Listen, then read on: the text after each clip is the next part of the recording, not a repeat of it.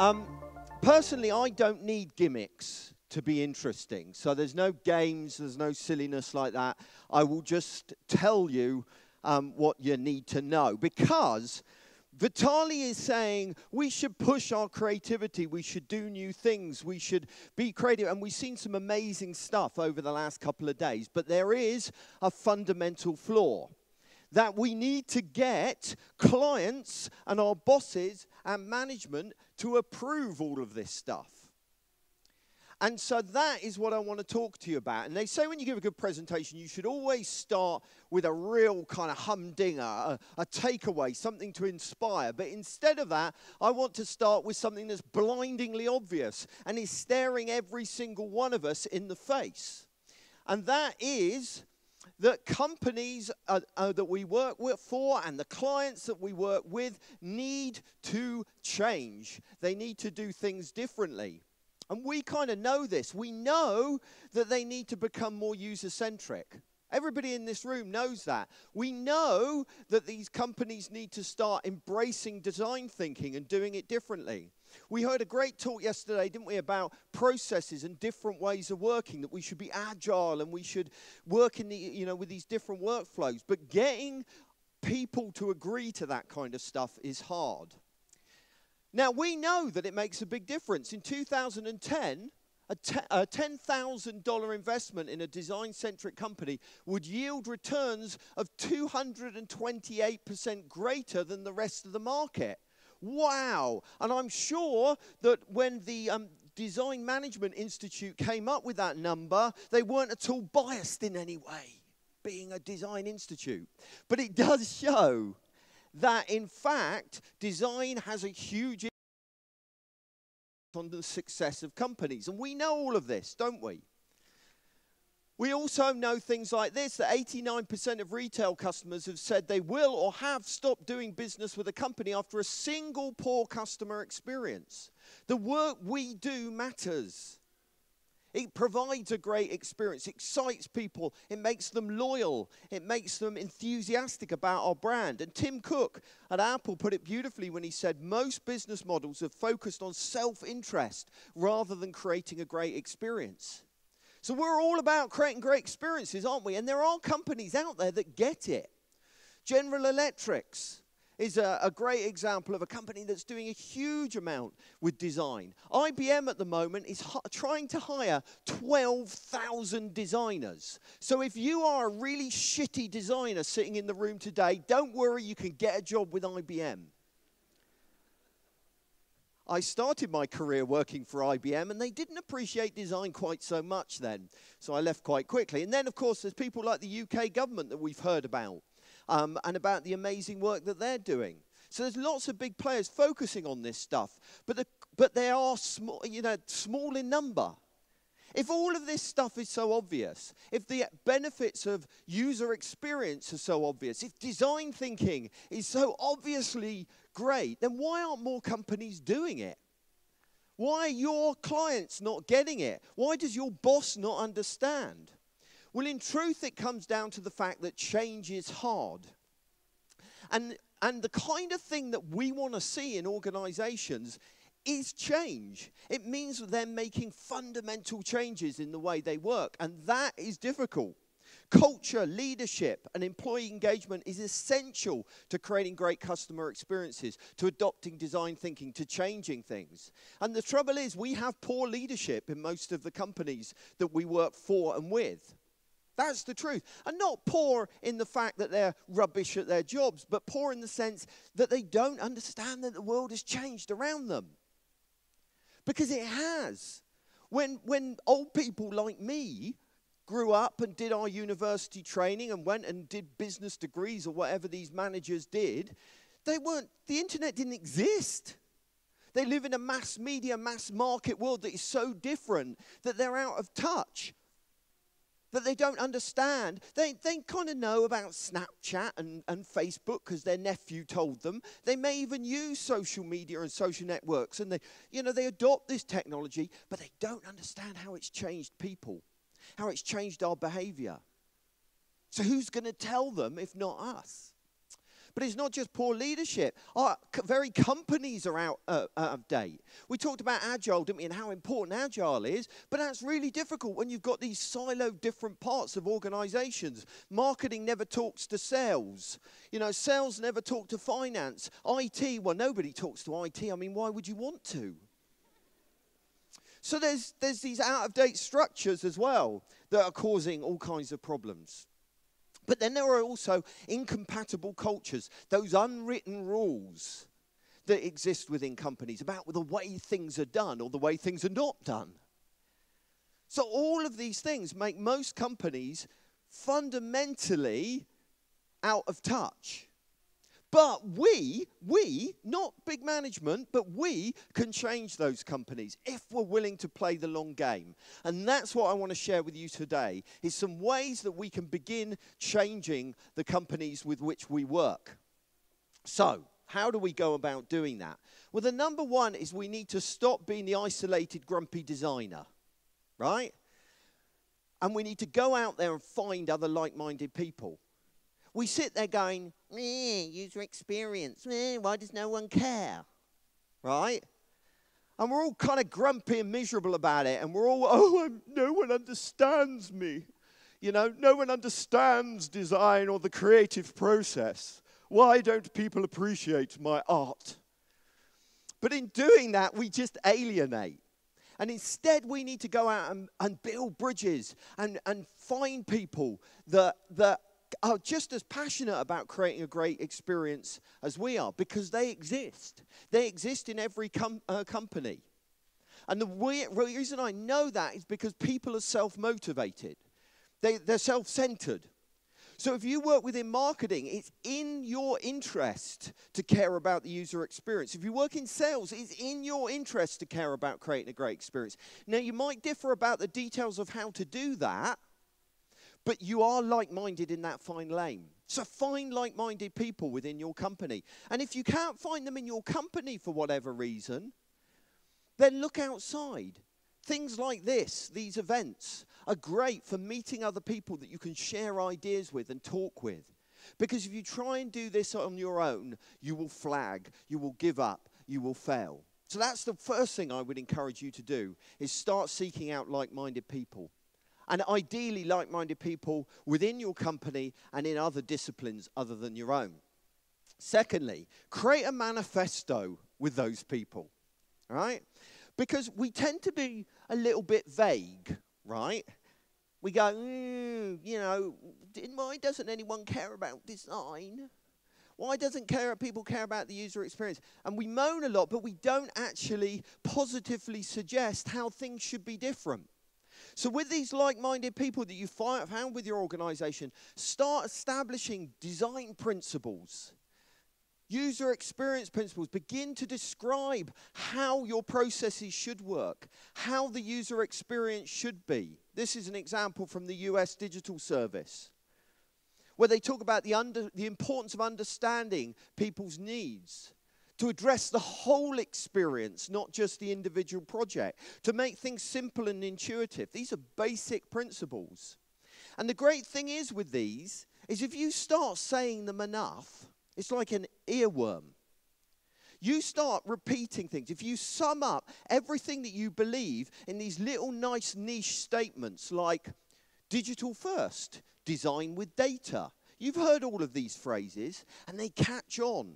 And before you know it, your colleagues in the organization, your client starts using some of these terms as well. Well, we really should be designing with data. You know?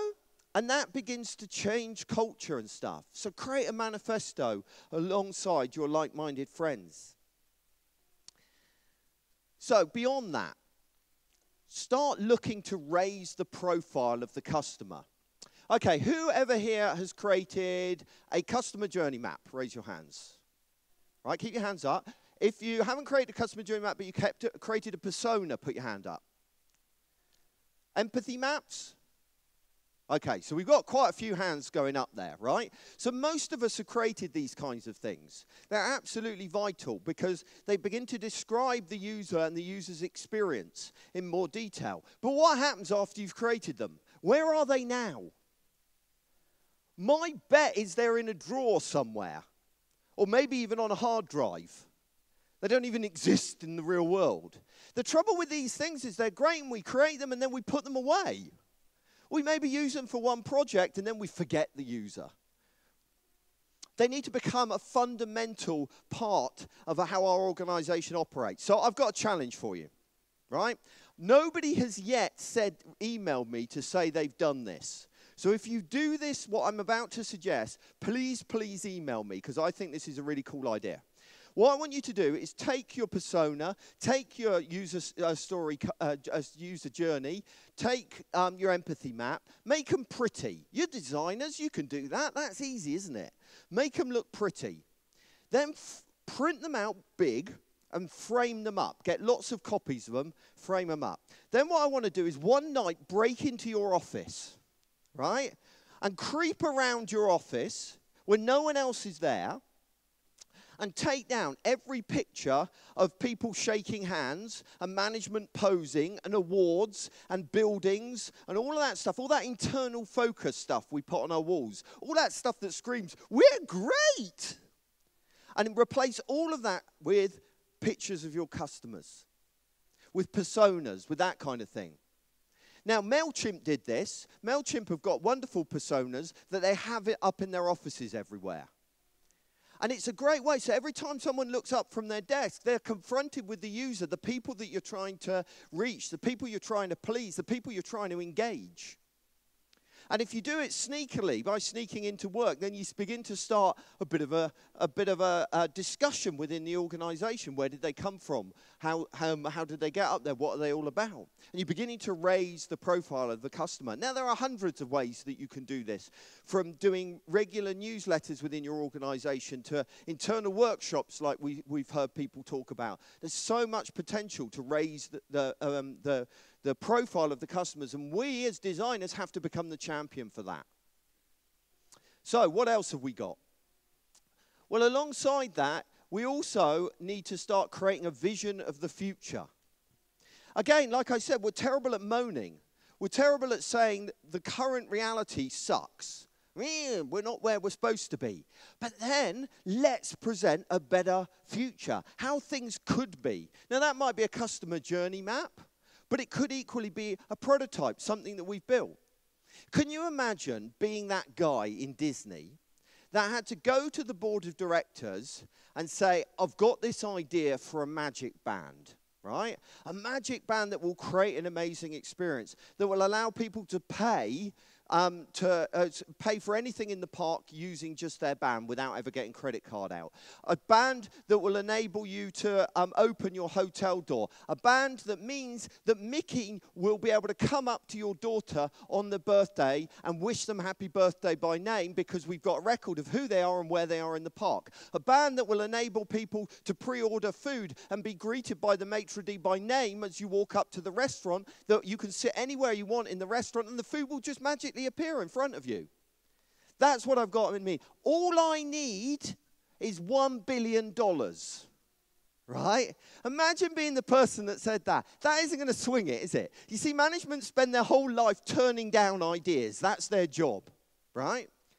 So the way that they did this is they created a prototype. They got an empty lot, empty building, like this one, probably not as fancy as this one, and they built a cardboard version of the park with a cardboard hotel door and a cardboard ride and a cardboard everything else, right?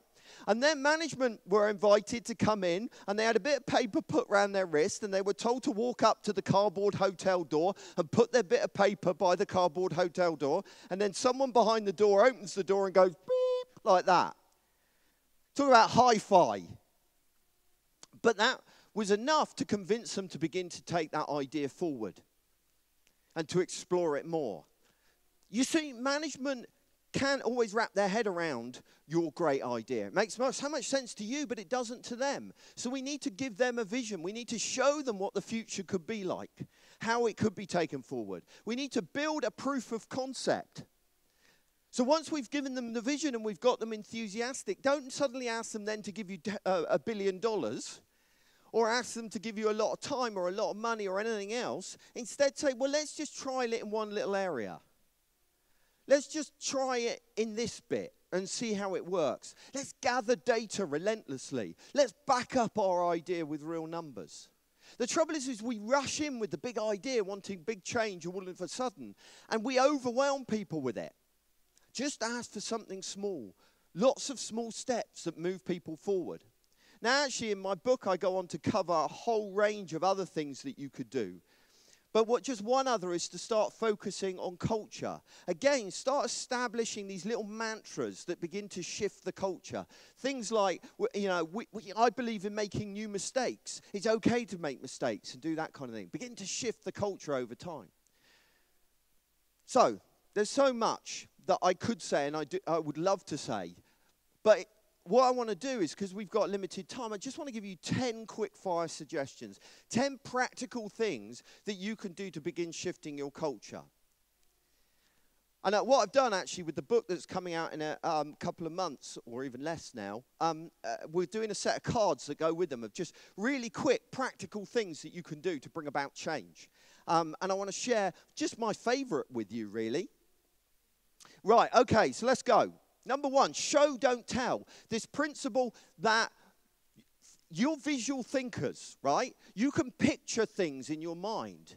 And it's amazing that you can do that. And that's a great talent, but we take it for granted. We think everyone can do it. They can't. A lot of people actually need to see something before they can get on board with it, can understand it. So we need to do things like prototype. We need to visualize the user journey, rather than just talk about it. We need to get colleagues completing user tasks. I'll give you an example, right? I worked on a website once where the average audience was in their 80s, right? Imagine designing a website for an 80-year-old. Now, to be fair, their children sometimes bought the food on their behalf, but their children were in the 60s, right? So a very old audience. Now, the marketing people that I was working with, marketing guy I was working with was quite a young guy, quite hip, right? And he just couldn't wrap his head around this, right? He couldn't wrap his head around the challenges. And so the design that was produced was all subtle and nice, and the links, beautiful links with subtle grey underlines and subtle text against a subtle background. And he couldn't understand why I was saying that was rubbish and wasn't applicable and wouldn't work for this elderly audience. So in the end, out of sheer frustration, I came into the office one day with a pair of reading glasses and some ski gloves. And I said, put on those reading glasses because that will mimic the vision that most 80-year-olds have. And put on those ski gloves because that will mimic the arthritis that most of your audience have. Now try using your sodding website. And then suddenly he got it because he could see it, experience it, feel it, touch it. Well, he couldn't touch it. That was the problem. He couldn't use the mouse properly. So by recreating the experience, you could really kind of get people on board. So show, don't tell. Next up, get colleagues in front of users. I cannot stress this enough. Who does usability testing here? Put your hands in the air. That is appalling. The people that put your hands in the air, you're great human beings. You're a great human being. Well done. Everyone else, you should burn in hell. Right? Sorry, was that overstating it? You should move to America. They like your type over there these days. No. But usability testing should be a fundamental part of our approach. And do you know what? Usability testing is totally worth your time and effort. Because the amount of time you spend arguing with your client, right? The amount of time you spend debating about what the best approach is. Just put it in front of users. And everything will change. The minute your customers start sitting in front of real users, really interacting with your products and services. So run open usability test sessions every week. There's a great book by a guy called Steve Krug called Don't Make Me Think. You should all read that if you've not done user testing before. It will totally convince you that it's worth doing. But he wrote a follow-up book called Rocket Surgery Made Easy. And in the follow-up book, he suggests that basically once a month, you should run usability testing no matter what you're doing. Whatever's going on, you should just test. And you do it on the same day every month. You do it in the morning. You test 3 people once a month. And you make that an open usability test session. So you invite your clients, you invite your colleagues, you invite stakeholders. You bribe them to come along saying, we'll give you a nice lunch afterwards. And you get them in the room and you get them watching. And I promise you, as soon as they see real users using your site, they'll get it. It'll change. No more arguments, no more debates, just show them it. If you can't get them in the room, record the sessions. And then edit it down to a lowlights reel of the pain and misery that they're experiencing with their current website and how yours makes it better. Maybe even take it a bit further like the Government Digital Service do and make them mandatory. The Government Digital Service says you have to spend 2 hours every 6 weeks watching usability sessions, and if you don't get a say in the project. That'd certainly mix things up a bit, wouldn't it? And we also, the other thing we do as designers is we work like this. Give me your brief. Okay, I've got your brief. Bye. No, you can't look yet. No, I'm not finished. Give me a while. 30 hours later. Okay. Ta-da! And that just does not work. It's the worst thing you can do ever. Because the client feels no sense of ownership, right? They don't feel that it's their design. They don't feel they participated in any way, so it's easy to slag it off, isn't it? Also, people don't like surprises. Whatever you show them, no matter how good it is, will not be what they expected, what they had in their head, and therefore they won't like it. So make your life so much easier and include stakeholders as you produce design.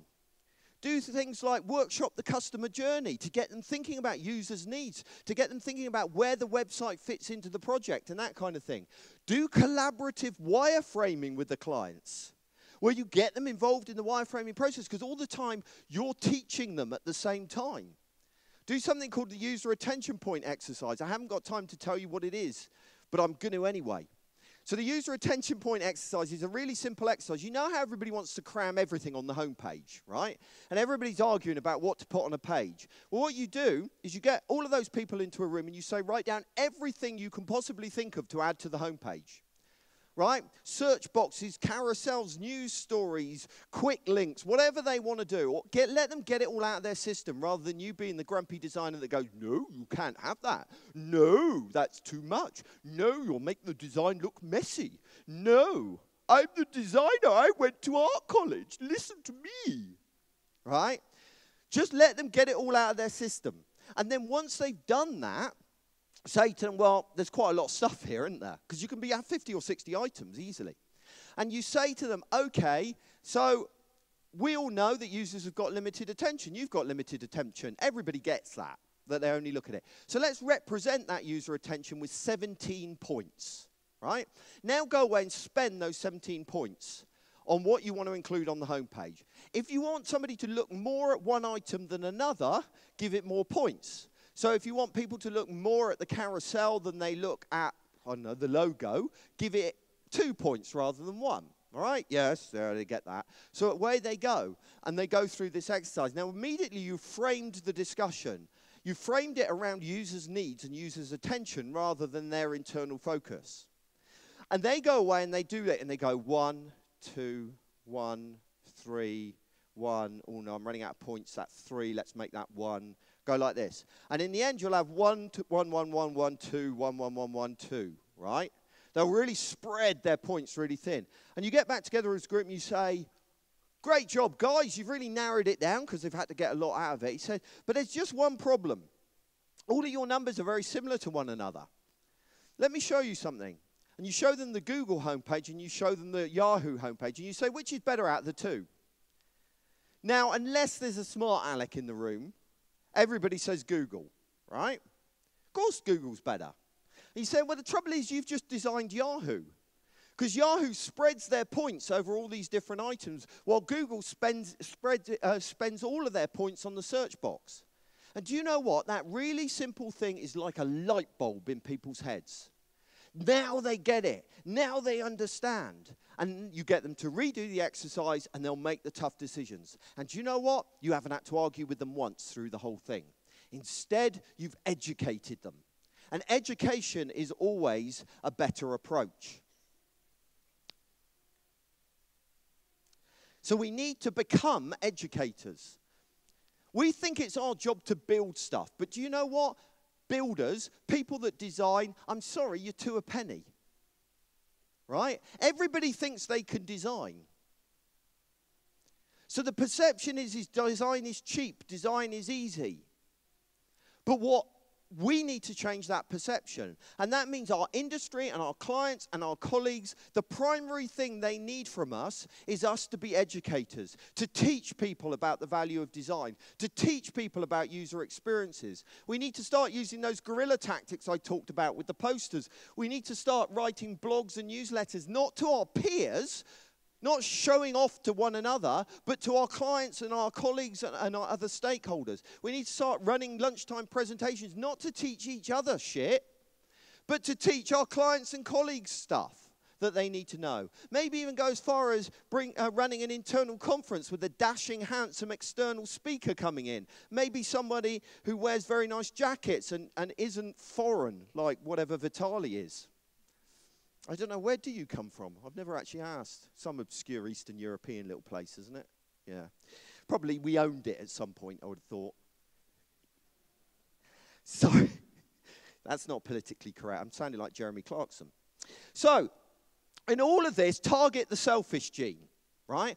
All the time we go to management and colleagues and we say, look, we want you to take the user experience properly. Take it seriously. We want you to take design seriously.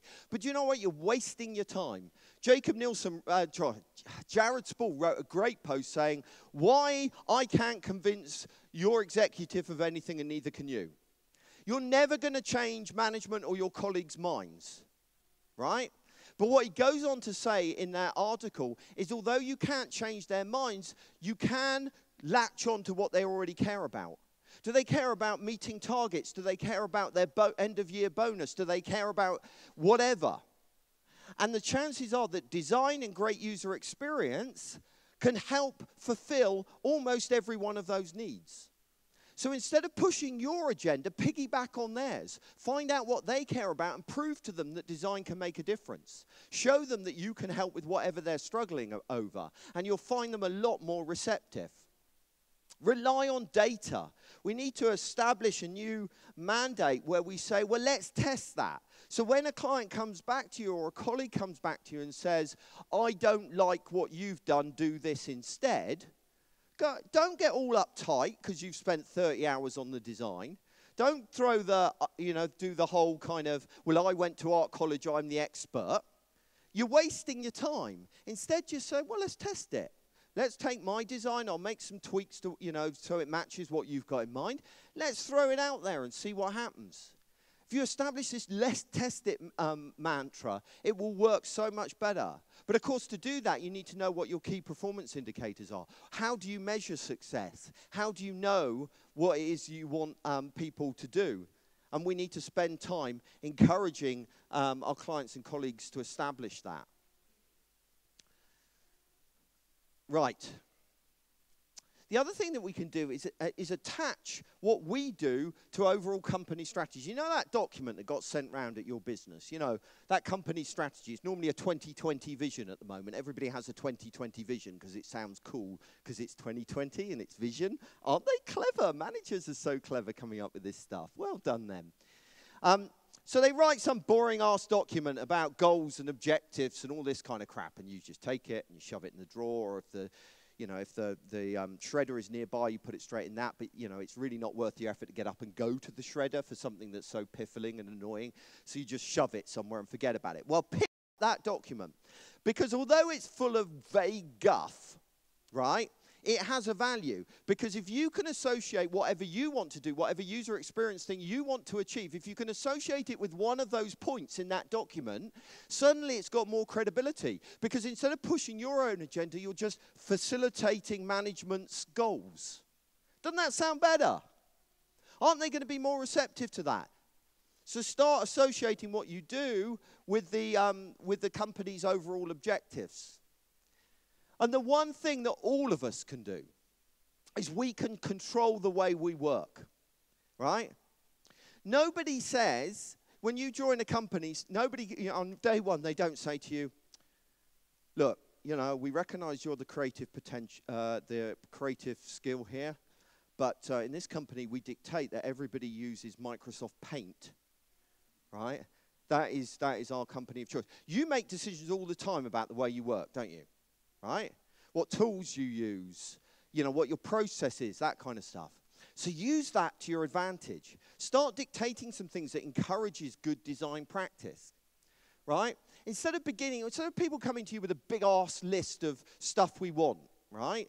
A functional spec with, we need a calendar that does this, or we need this that does that. Instead, start by asking about user tasks. Well, tell me what users are going to do on this site. What a user's objectives are. Start from a different premise. Maybe make testing mandatory, like I mentioned earlier, if you can get away with it. Say, look, we just do testing as part of our process, just like we use Sketch. Like we use Adobe's excellent range of products that you should all be using. So, you use the tools you want. Your process should be what you want. You always have to test. You cannot do your job without testing. It's just the way things are, right? And then establish some design principles around which you work, how you make decisions. Formalize it. Because at the moment, you know what most people think about you? They think you make this shit up as you go along, right? They think you just have an artistic muse at one moment and then scribble some stuff down. That's what people think. Now, let's be honest, to some degree, we do that. Some degree, all of that design stuff that we've learned works in our subconscious, and so we do things very intuitively a lot of the time, but that doesn't help to validate us as a profession. So instead, actually write down some design principles so people understand how you work and how you operate. And focus on close collaboration. Interview colleagues, embed a client in your team. Consider doing design sprints that I think we heard about yesterday. All of these things, help educate the client, but most importantly, gives them a sense of ownership. It makes them feel that they've helped create the product. And if they feel they've been a part of creating the product, they're not going to say their own ideas are shit. They're not going to reject their own work. And they're going to defend it to that, that senior manager who swoops and poops? Do you know what I mean? He swoops into the project 3/4 of the way through and just takes a shit all over it. Right? And whoever your point of contact is goes, yes, sir, no, sir, 3 bags full, sir. Right? But if that person feels invested in it, if they've collaborated and been involved with it, then they're more likely to grow a spine and stick up for your project, stick up for the work that's been done. There are so many potentials. Make use of dashing outside experts to bring validity to what you say. Do you know 90% of my job is just going into organizations and saying exactly what their internal team has said. But because I'm an outside expert, because I'm paid a lot of money, people listen to me, and I am incredibly expensive. So management take me seriously as a result, and it makes a huge difference. Now, if you can't afford someone as dashing and handsome as me, then your alternative is to buy books and reference those, to reference talks like you're hearing today, to use other outside opinions, because you become experts by association. You prove that you know your stuff. You can quote research and experts in the field. You've got data to back up what you do. It adds credibility to who you are. So remember that this is a long game. It's a fight doing this kind of stuff. It will be hard getting buy-in, but it is worth it. It is a battle worth fighting. Because we can fundamentally change our businesses and our organizations. And the phrase I want to leave you with, the little quote I want to leave you with, to fire you up, to keep you going, is something that Winston Churchill apparently didn't say, even though I thought he did say it, and I built my whole life around it. So, which is the phrase, success is going from failure to failure with no loss of enthusiasm. And that's what I want to leave you with. I want to encourage you to fight and push and change your organizations, that you will get knocked down, but you'll get up again. And that's what I want to leave you with. Thank you very much.